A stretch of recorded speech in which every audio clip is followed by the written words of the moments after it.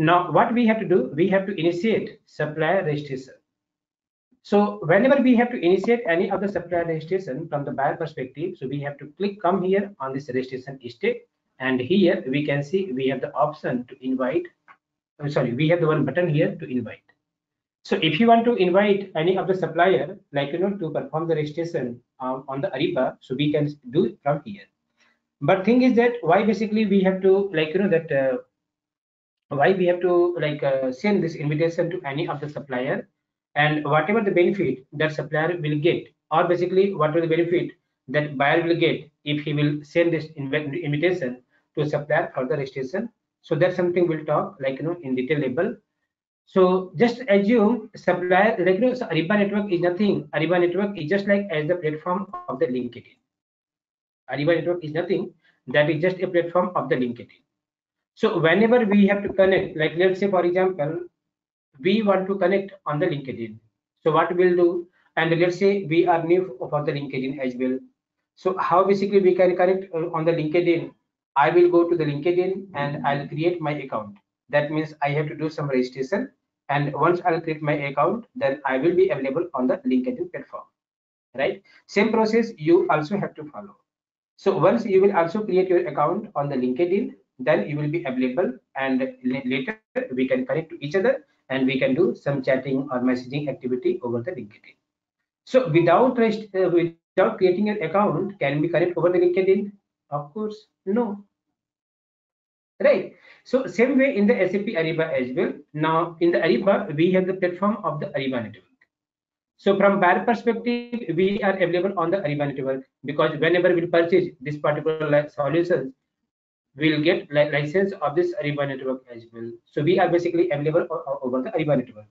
But from supplier side, supplier are not available over the Ariba network, right? So in that case, what will happen? So in that case, we have to ask to our supplier, like since we are migrating from our legacy system to Ariba, please migrate from your side as well to continue our business. And for the migration, or as part of the migration activity, you have to first create your account over the Ariba network. So that is why basically we have to send this registration activity or registration step from the buyer point of view. So how basically we have to send whatever the other information we have to take care, we'll talk about in detail level, because here you may have lots of questions as well. That's something we'll discuss in that tomorrow session. So that's it for today. And any question from anyone? How many servers are there? Means in SAP development quality production is there. Here only I can only two. Only two. In Ariba only two means two. Test side means and quality and side. Yeah. First we do test. First we do in test, then we'll move to production. Right. Even Ariba is providing the other system as well. Like if you want to take sandbox, you can take sandbox as well.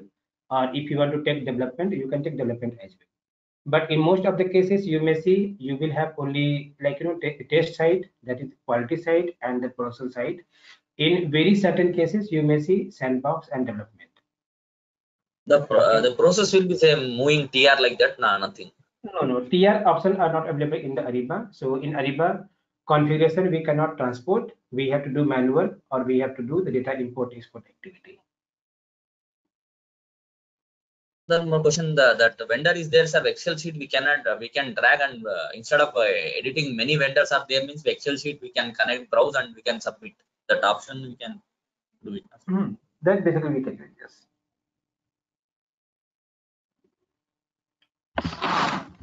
All right. Any further question?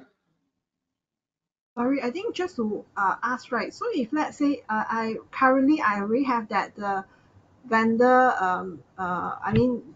records, right, in SAP. So actually I can just do a CIG over to the Ariba SLP, right? That the supplier. We can do. We have the two options. One option you can push as the part of mass upload as well from your ERP to Ariba, or you can do the mass upload. So you can prepare the file, and that file also you can upload. Both the options are available. Based on your landscape, based on your system architecture, you can use any of the option. Okay, but my question is that, I mean, moving forward, right? Let's say Ariba will be that the initial source for that the supplier onboarding. I can still point to. I mean, I can still transfer my data from SAP to S4, right, to Ariba. Then later, right, moving forward, then I change the direction. Only allow Ariba to send to SAP. Is that Yes, yes, yes, yes. That is possible. We can do. Yeah, that okay? is possible.